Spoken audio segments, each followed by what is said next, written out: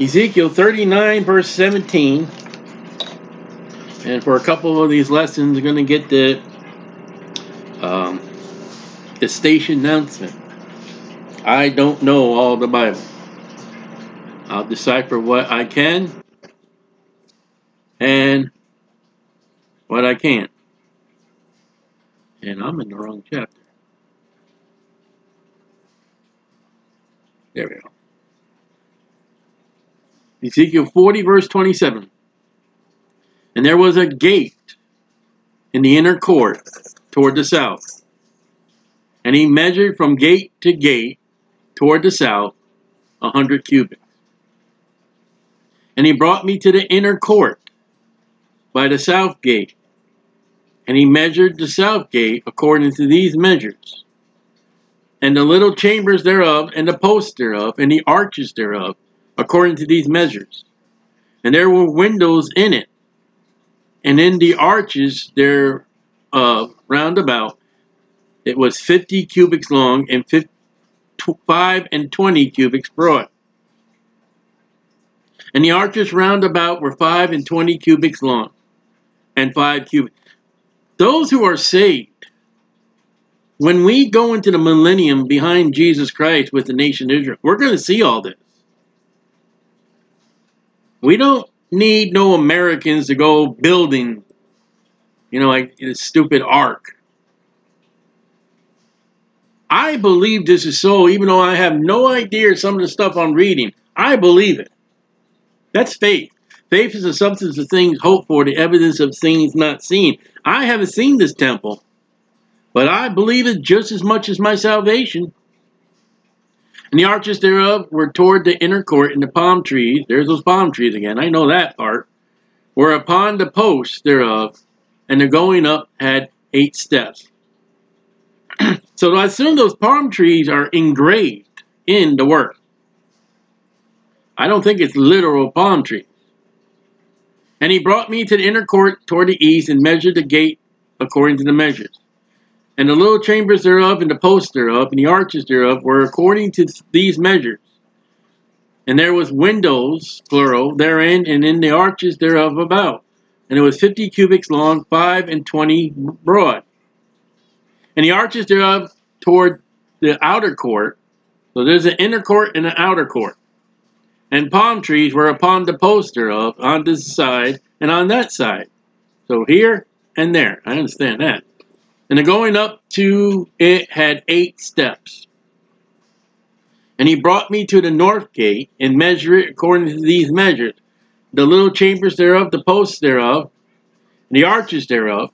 So there's little chambers by the gates. There are the posts, the columns by the gates. There are arches. And the windows to it round about. The length was 50 cubits, and the breadth 5 and 20 cubits. And the posts thereof toward the outer court, and the palm trees were upon the posts thereof, on this side and on that side. And the going up to it had 8 steps. And the chambers, rooms, you don't need to change the whole Bible. Oh, got to put rooms. Put a side note in the margin. Chambers, rooms. Entries thereof were by the posts of the gate, where they wash the burnt offering. So there are burnt offerings in the millennial temple, the law. And in the porch of the gate were 2 tables on this side, and 2 tables on that side, here and there. Therein the burnt offering and the sin offering. So there's still sin in the millennium. And trespass offering. Trespass is where God drew a line, said, hey, this is the line. And you cross it. You go up, there's a fence that says no trespassing. And when you cross over that fence, you trespass. At the side without, as one goes up to the entry of the north gate, I would assume those are the stairs going up, were 2 tables on the other side, which was the port of the gate, were 2 tables. Okay, we got more tables. That's about as easy I can explain that. 4 tables were on this side, 4 tables on that side. By the side of the gate, 8 tables wherein they slew their sacrifices. Now, I believe Solomon had 10 tables. And the 4 tables were of hewn stone for a burnt offering. So a piece of stone, granite, cut. Now you know these are not altars because the law forbade them when they build an altar to put any tool to the altar of the stone. But for the work of the tables, you can hew yourself out the stones of a cubit and a half long, and a cubit and a half broad, and 1 cubit high. I think that's about the size of the tables that Moses made. Whereupon also they laid the instruments where they slew the burnt offering and the sacrifice, and wherein were hooks and hand broad of measurement, fastened round about, and upon the tables was the flesh of the offering. And without the inner gate were the chambers, rooms of the singers in the inner court. So we're going back to the time that David set up, that Solomon had for the temple. We have the heavenly choir of Israelites, the children of Asaph, and there were 2 others, I don't remember their names. They're going to be praising God, and it won't be contemporary music. It won't be hillbilly music. It won't be bluegrass music. It won't be country music. It won't be rap or rock and roll. It'll be music not for the flesh, but for the soul, and the praise and honor of God in Jesus Christ. And majority of the hymns in your typical hymnal won't be found played at the temple. You're not going to hear when the Northern Yankees come down and save your soul. You're not going to hear America the Beautiful, because there'll be no America.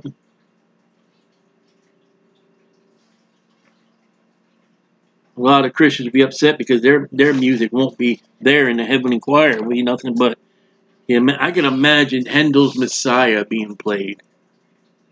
And David and Solomon are there together hearing it. And Asaph listening to his family play.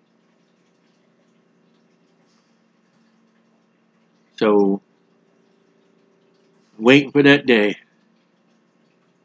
Which were to the side of the north gate. And their prospect was to the south. I think that's looking to the south. And one at the side of the east gate, having the prospect toward the north. And he said unto me, this is the man that has the measuring reed, this chamber, whose prospect is toward the south, is for the priest. So there's the priest. The Levitical priesthood, not the Catholic priesthood.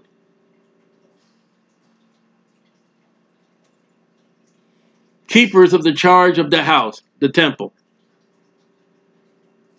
And the chamber, whose prospect is toward the north, is for the priests, for the keepers of the charge of the altar. The altar's back. These are the sons of Zadok.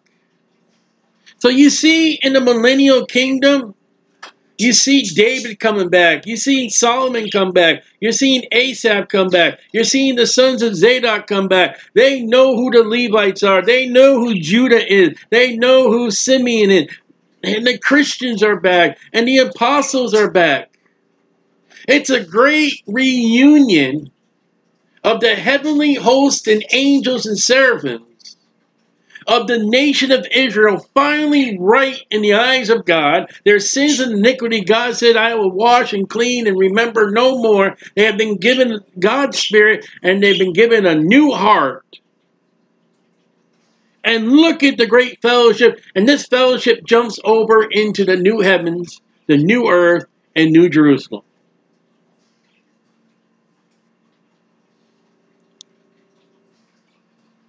It says, sons of Levi. I doubt any of your Catholic priests are the son of Levi, which come near to the Lord to minister unto him, and no one else is allowed.